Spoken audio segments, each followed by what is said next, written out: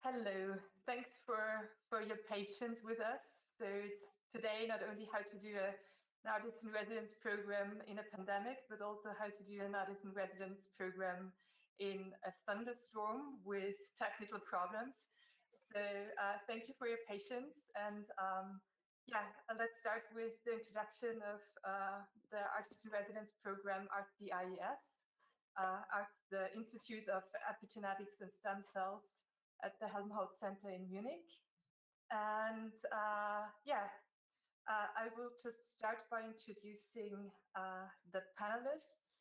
Unfortunately, we still have to wait for Maria Elena Torres Padilla, who is the director of the Institute of Epigenetics and Stem Cells, but she will join us in a few minutes.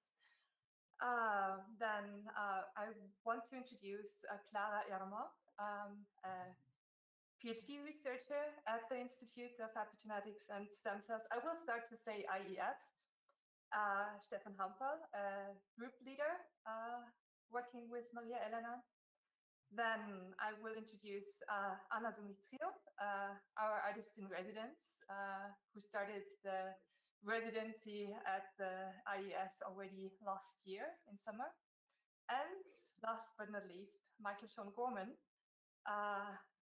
director of Biotopia, professor at LMU, and also a driving force in developing science galleries. So we will have an interesting conversation.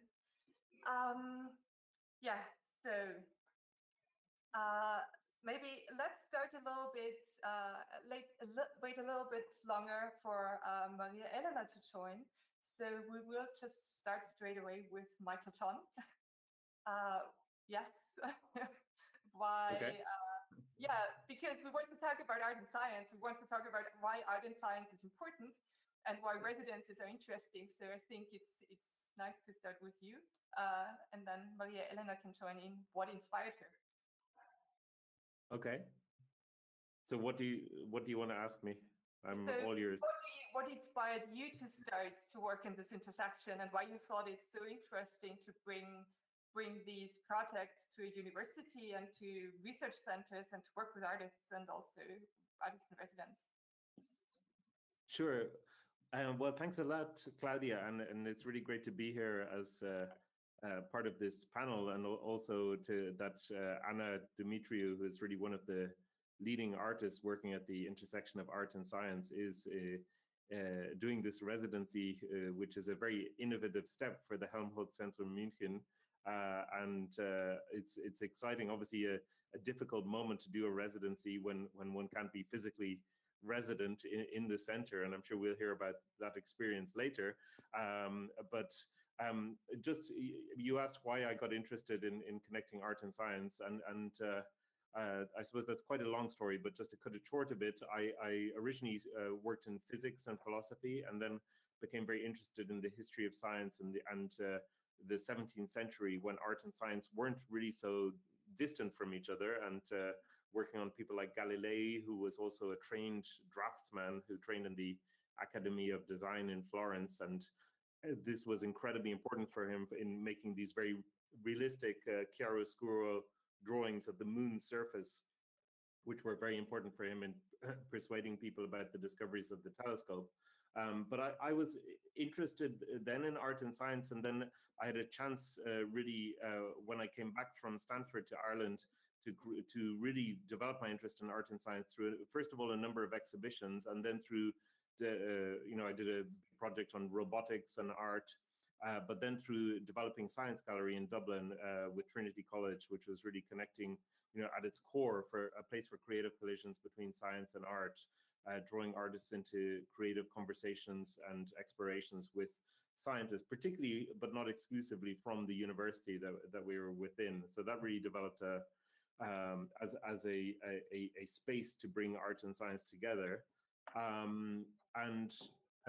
I suppose there are a number of different reasons that it's interesting to bring art and science together, and I think sometimes we focus on the less interesting ones. So one thinks that art can be an instrument to communicate science, kind of like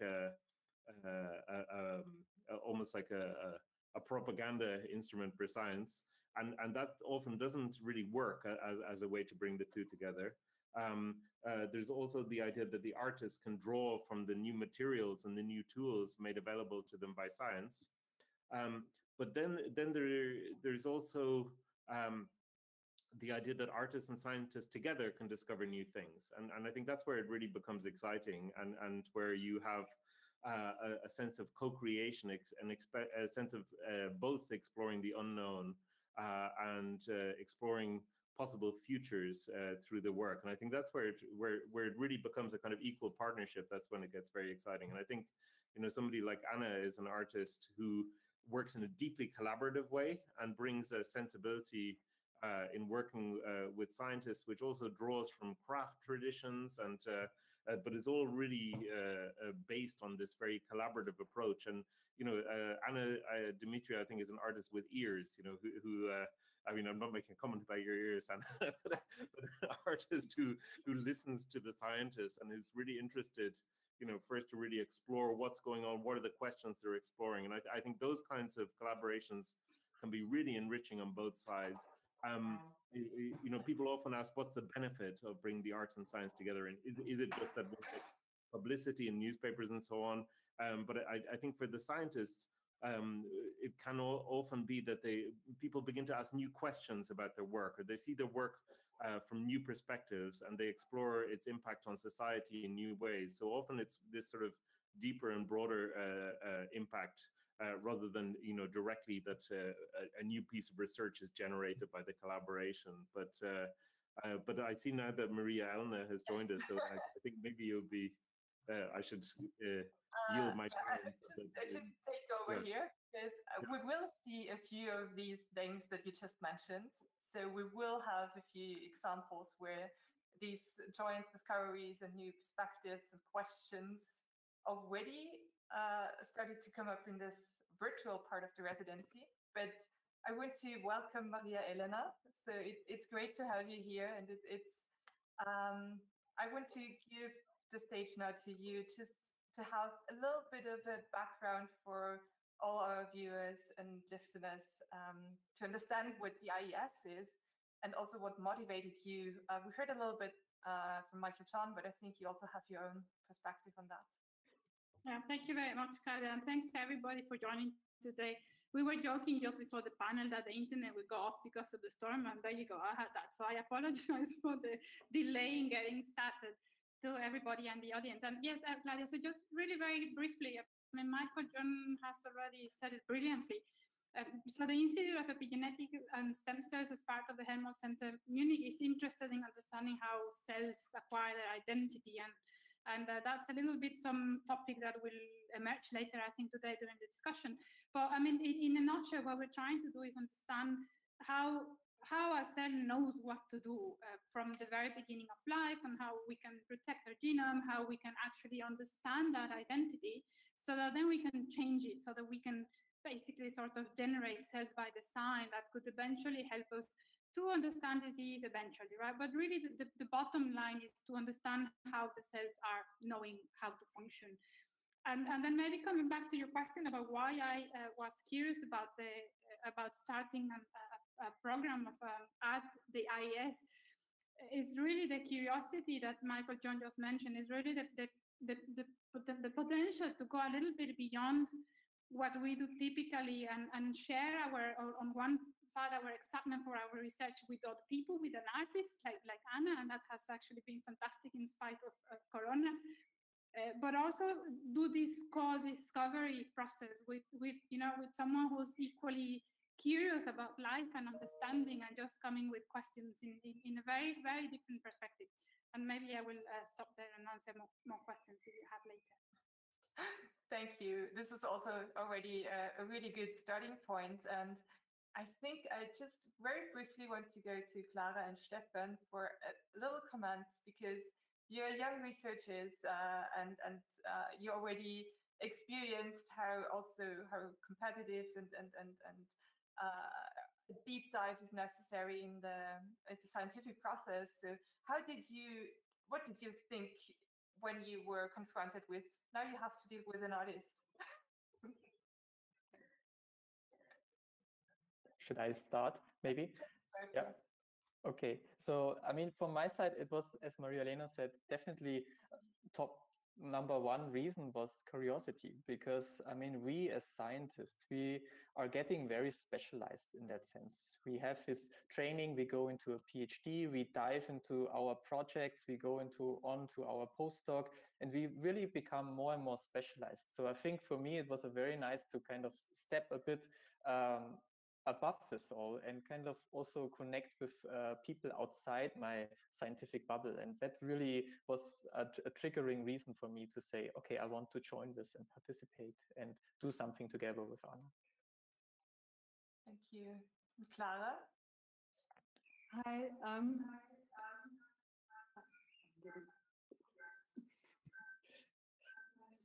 So that's all right. So from my perspective, I mean, the curiosity is obviously coming up as well. And I really didn't know what to expect. I remember the first talk I had with Anna, I went to there not knowing what I was going to have to do and what was going to happen. So that's a big part of it. And especially from my very early career stage perspective. And also from the angle of communicating my science, which I think is very important and which I thought was a very good opportunity to find a way to manage to communicate what I am driven by with Anna, because I think there's and I realize even in my when I talk with my family and stuff that it's not easy to communicate my science. So I thought that would be a good exercise to implement in my in the way I see my work. So we already had a lot of expectations, and finally we come to the artist, Anna.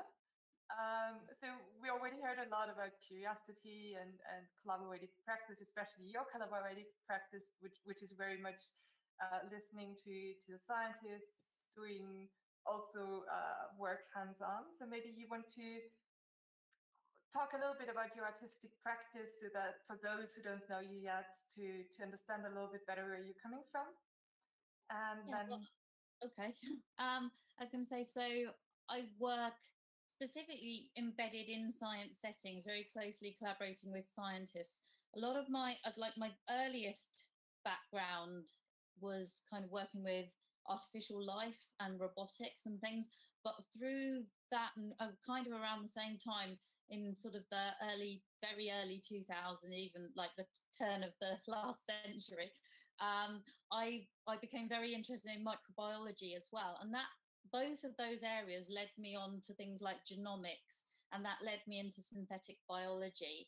And that's why I was interested in this residency with the Institute for Epigenetics and Stem Cells, because there's lots of areas in that all interconnect, and that I've had to say quite a poor understanding of. So I work very hands-on in the lab. I work with scientists all the time, and they basically teach me stuff. So I have this quite deep but quite patchy knowledge of science. I think that's a good way of describing it.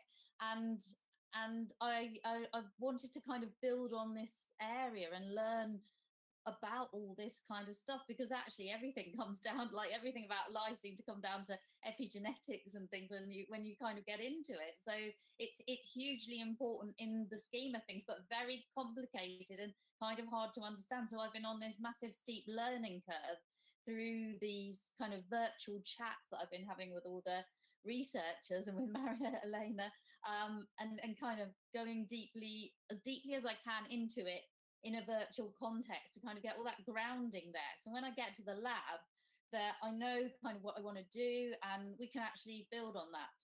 So that's the plan as well. So you already mentioned here a bit about the virtual experience, and also how important it is to be in the lab for you, for your collaborative practice, but also for your artistic practice. And actually, we planned to have this residency to start right from the beginning as an on-site collaboration. And so in the first lockdown, when we selected you, we still hoped that we could start last year in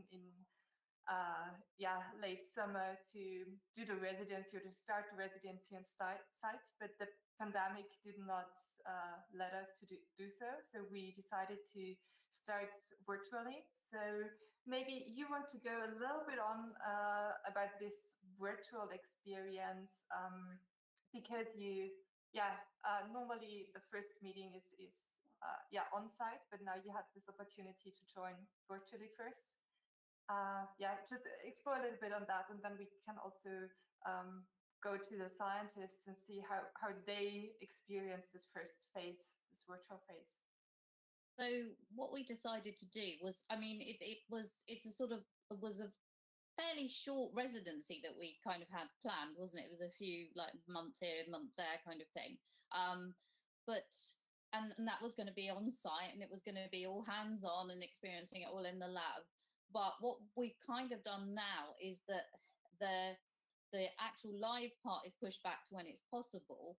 And what we've done is have these regular meetings with lots of different scientists in the lab, quite in depth, like an hour or so with each person, sometimes more than one meeting, to learn more about their research area and have them kind of do that thing where they patiently explain to me how this stuff works and things like that. So it's actually kind of a bit like the coffee room chats, or sometimes when you break into sometimes I've had this before where scientists was, so you don't understand the central dogma of biology, let me explain it to you, and draw on this huge blackboard, and kind of those kind of chats we've had virtually. So now I'm just raring to go and do things like temperature experiments with what's it called? Proximity ligation assay. We'll talk about this in details, yes. All sorts of things like that, but I've got like all these hands-on things that we're just dying to kind of get on with now, but also managed to start doing a tentative piece of it with Clara as well, which I suppose I shouldn't talk about either, but you know, things. We will have questions about that, but yes, tease the audience. Yeah. So the things are happening. It's not ideal, obviously. Nobody wanted like this, but I think we're making the best of it, and I think it's a good use of the time. Maybe some of the scientists want to follow up on this. Maria Elena, because I know there was this huge expectation that the residency will start immediately on site, but then we had to shift our plans. So how did you experience this first phase? And Yeah, I mean, I guess in the end, as Anna has said, we've taken the most out of it. We have had quite a lot of chats, and I think, you know, I'm sort of sure that whenever she comes, I'm going to feel like I know her for ages, because we've been talking and discussing and so on. But obviously the human part of being together and having these spontaneous chats in the corridor, I mean, we're not having that. And obviously, I mean, I can feel Anna is just so much eager to go to the bench and start to get things working, right? So my feeling is that maybe we have taken it a bit slower than what it could have been in a normal residency, but that maybe also gives us the opportunity to think about different options and look at the different aspects, you know, like in a bit of a longer perspective.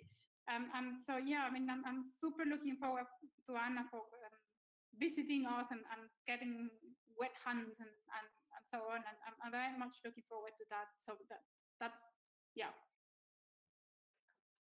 Thank you. Stefan, did you want to add something here, or I just have another question to Michael Sean? No, I absolutely agree on my side. Yeah.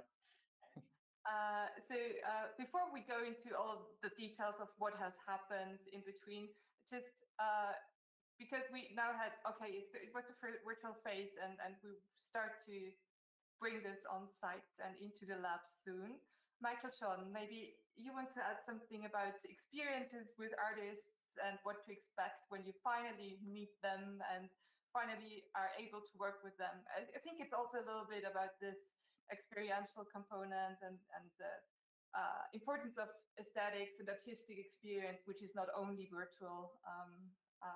And also, maybe also some anecdotes you want to talk about that you think is important to be aware of, but which are also valuable. You're muted.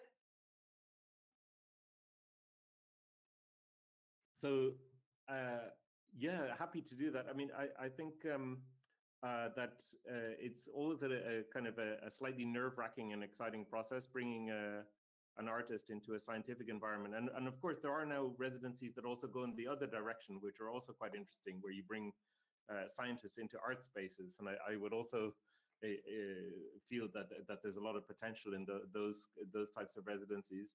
I think I've had both fantastic experiences and also experiences where it didn't work, and I think one can also learn a lot from the situations where it didn't work.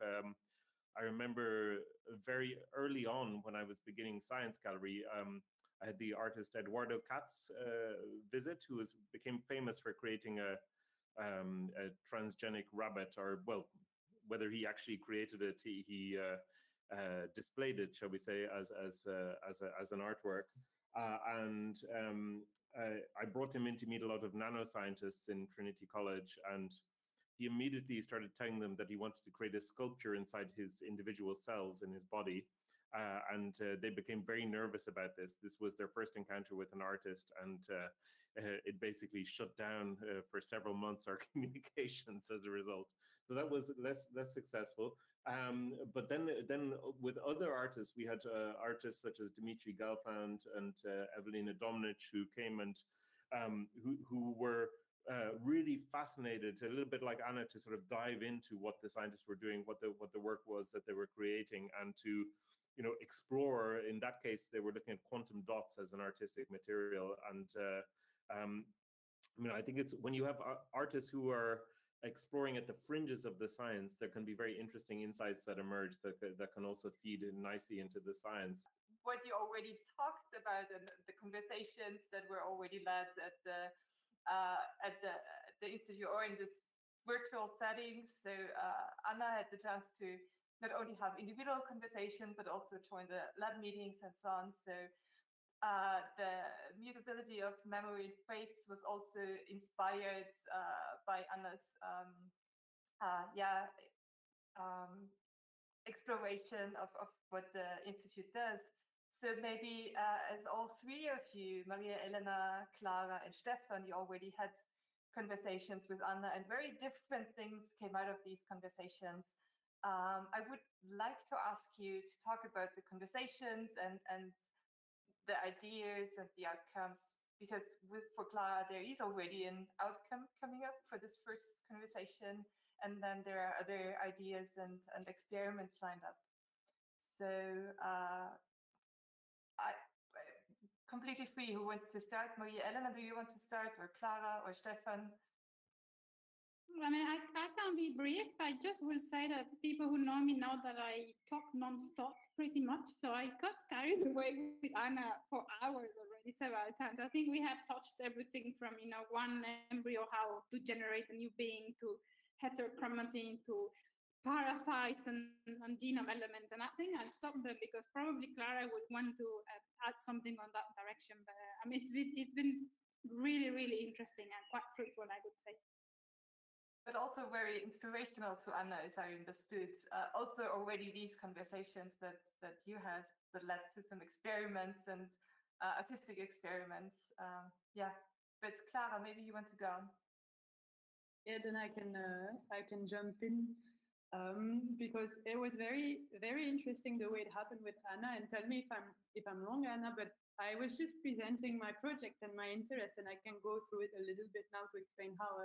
And I think Anna really picked up the words I used. And I chose these words precisely because I think it's the part that's interesting. And she jumped on that and took out her idea out of what I was saying. And I was sharing what I work on. I'm working on DNA sequences that can move from one position to another in the genome that are called transposable elements, and that constitute a huge proportion of the genome, and that have been very long seen as purely parasitic because they have been sometimes called the ultimate parasite, the one that is able to colonize genomes. And in the end, so that's, I think, the first word on which Anna picked on, the ultimate parasites. And then I was explaining how the vision is starting to change because we see that these elements are actually beneficial to the host and are now we talk about co-option, as in these elements can play a role in this developmental process Maria-Elena was talking about, amongst other, and hence we can, even beyond talking about co-option or parasitic element, talk about some form of symbiosis, and I think that's the other word. Anna noticed the fact that it's actually a long-standing relationship between the two parts of that relationship that end up being what we are today. And this is why she added, I think, to her piece that's called Hypersymbiotics, a regulatory element, a small portion of DNA that I gave her on the Watman paper that contains a small part of the transcriptome element. Anna, I'm sure you want to say something, and maybe you also want to explain a little bit more about the artwork and how you approach this and your thoughts about this. But it's an ongoing project that I started probably about 2012, I think. I first did a performance for the Wellcome Trust for their exhibition. I think it was called something like Superhuman. And it was a thing that I came up with John Paul, one of my long-term collaborators, and we were driving actually to Porton Down, which is the highest security lab in the UK, where I actually did handle anthrax, live anthrax in the lab, and learn how to do that safely and properly. And we were talking about this idea of, could bacteria at the time be beneficial? Were there bacteria that were not just beneficial but could actually improve us, so make us better? And the project kind of evolved from there. So it's evolved into lots of different directions, and it evolved into a sculptural kind of apothecary box, which was a commission for the Science Gallery Detroit for their exhibition Hustle, which was about different forms of hustling. And we went into the idea about hustling as the sort of the medicine shows of the past, how they used to sell drugs and different medicines before people could afford medicine, and what it means for now is like when we can't understand the science behind things, how do we approach this stuff or understand this stuff? Because there are things out there, like I found on the internet stem cell therapy that you could Google, and when you looked, you can find it on the internet, and when you looked it up, it was actually plant stem cells. I mean, stem cells, but stem cells from plant stems, would you believe? And that's being sold out there to people who think they're getting a stem cell therapy. So I'm very interested in this thing about what we can, like the ordinary people can understand when the science is so complicated. So the piece kind of goes into all those directions. And the Medical Museum in Copenhagen are curating a big show called The World is in You for the Charlottenburg Museum of Art, which will take place later this year. And so they've commissioned a big new version, extended version of Hypersymbiotics with a performance as well, which I'll be doing live as my kind of beauty therapist from hell with fake tan. I'm actually thinking of getting Botox for it. I don't know yet. It depends whether I spend some of the budget on it, which is made from a bacteria that makes you better. So it's kind of appropriate. And so I've been putting lots of my new projects, an element of each into the new work. And when Clara said this, symbiotic, jumping genes, transposable elements, I was transfixed. So we are now presenting in the apothecary box, Dr. Clara's Jumping Genes, the ultimate parasite is the tagline. So that'll be available. She's not yet a doctor because she's still doing her PhD, but we figured that doesn't matter to advertising. So it's kind of playing with that as well. So yeah, that's that piece. And so that's a sort of early outcome on the direction of what we're doing. And so there'll be a little booklet accompanying it that'll have explanations of all the different things in the apothecary box, and the performance will kind of do it as well. I'll do something with the performance. So you're having a lot of crazy beauty therapist kind of thing. A lot of conversations with Clara now, but we're sure that they will go on when you finally visit. But there is something completely different actually happening in your conversations and collaboration with Stefan. So maybe Stefan, you want to talk a little bit about this? Yes, absolutely. I would love to.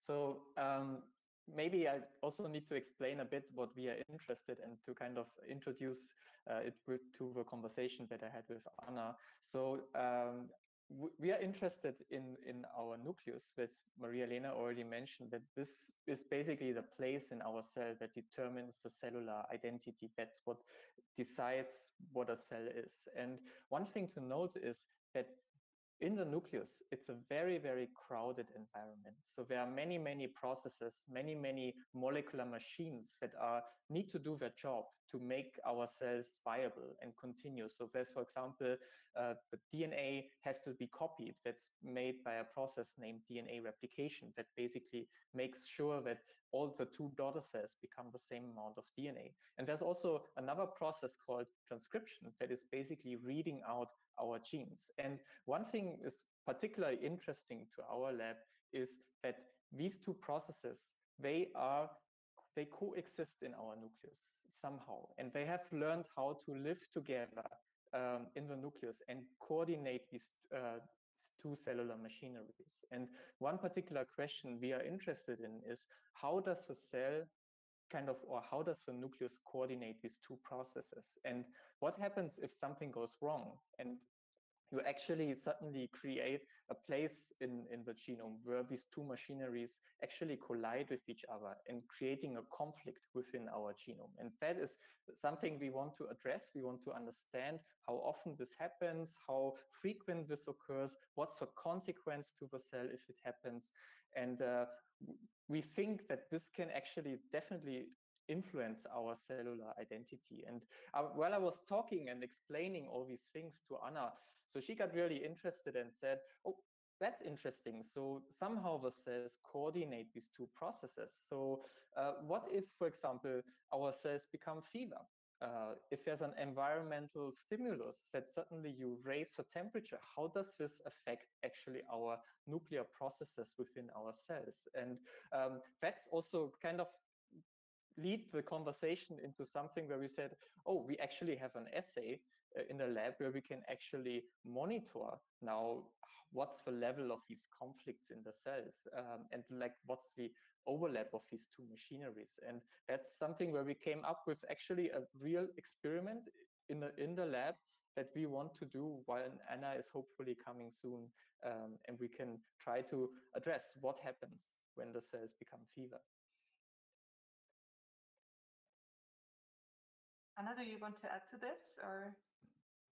Yeah, well, I can say, so the thing that sort of triggered it was that I read somewhere that the human body temperature is a bit lower than we thought. So it's a bit lower, like they've been doing studies now, but I guess more precise temperature taking or something, but it's a little bit lower than 37 degrees. But the common thing is to grow the cells at 37 degrees.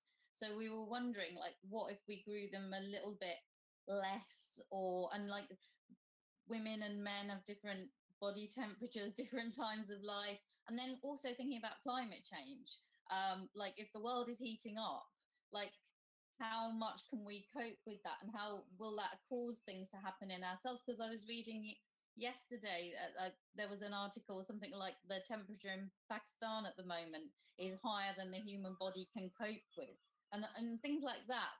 So it's sort of all those things kind of interthreaded.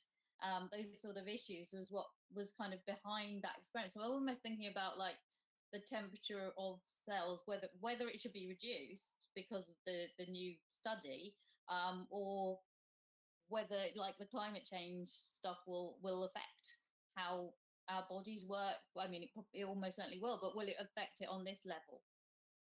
I think this is a really interesting also approach, and it shows very much the different perspectives and the ways how artists also contextualize and bring together different kind of knowledge. Because talking to Stefan, this is not, there are other experiments where you do for experiments at different temperatures, but not in this specific field. So Maybe you want to elaborate also that this is also a new context, a new approach that's also interesting for your research. Exactly. So it is not, I mean, there are certain studies where you grow your cells at different temperatures and you look at the response, but it hasn't really been studied, surprisingly in a way, but like how this coordination is actually then now changed when we change the temperature of the cells. And so talking to Anna, you know, I was not really thinking in this direction, but it started out of the conversation and gave it to an idea where we that you know we can actually do this experiment and see what's going to happen. And I think that was really an interesting conversation that was very productive in that sense. And I'm very curious what's going to happen actually as soon as we can do this. So it's great to see that we have all this variety already in popping up in this virtual conversations where we can see this joint curiosity, new context, new perspectives, but also really, how did you frame it? Collaborative discovery. I think Makichan, you said this before, where you can have all these different dimensions when you start to work beyond the disciplinary borders, and you also bring in this not only the contextualization, new perspective of art, but also the more aesthetic component, which also deals with all these different sensory inputs, maybe thinking about how do we look at things, how do we understand things, but also how do we experience our environment with the different temperatures. But Maria Elena, do you want to add something about your specific conversations with Anna? Because I think something that's already also related to the title came up a little bit of this panel came up in your conversations with Anna. So maybe you want to add something here. You're muted. Yes, thank you, Claudia. Yeah, I guess that the title came a little bit, I think it was our very first conversation, and I was trying to get you excited about what we're doing and why is it important to understand how a cell reaches the identity. And then you immediately said, yeah, it's like memories, right? And how the cells lose or gain a memory.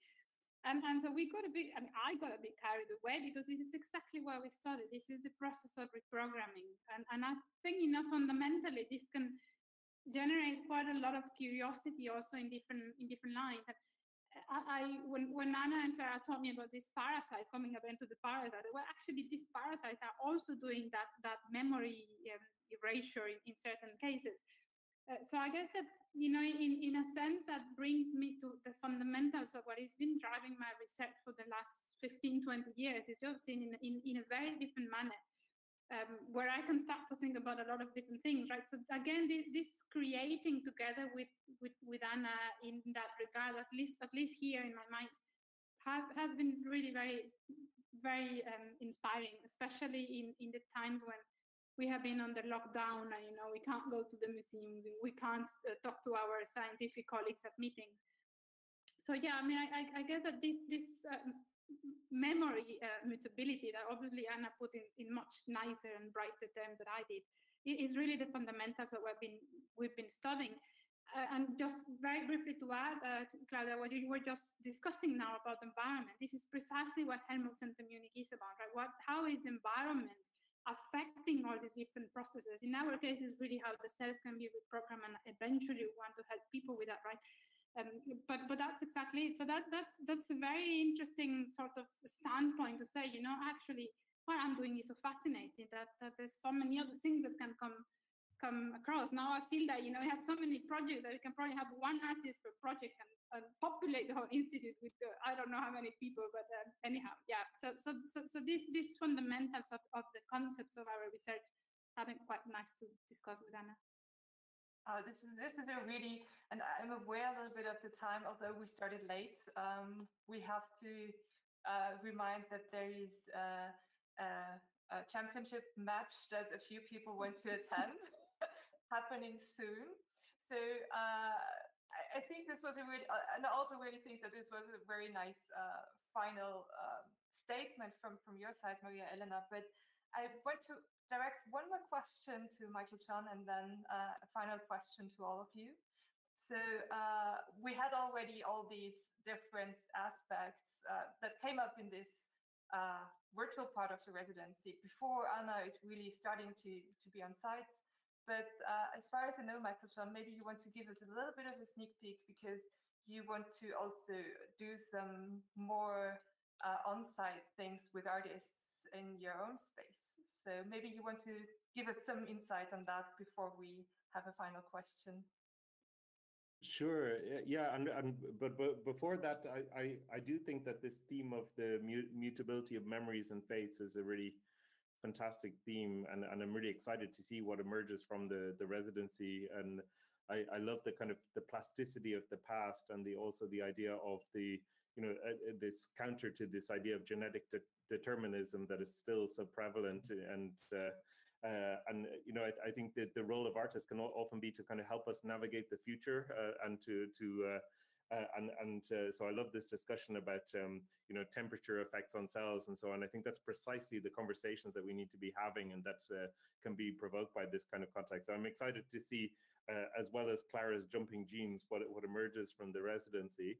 And I'm also very interested in that because, as you mentioned, Claudia, in Biotopia, the new museum that we're building in Munich, you know, this is a museum of life sciences and environment, and it will really draw people into conversations about life and creative exploration of life, kind of like a counterpoint to the Deutsches Museum, which is, you know, this world famous museum about, it's really a kind of a cathedral to the machine and the machine age and technique, you know, and we're exploring life and living systems.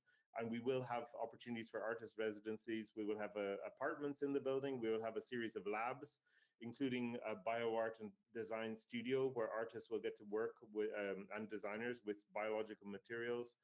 We will have a small S2 lab, like a biosafety level 2 lab within the lab space, particularly for the residencies.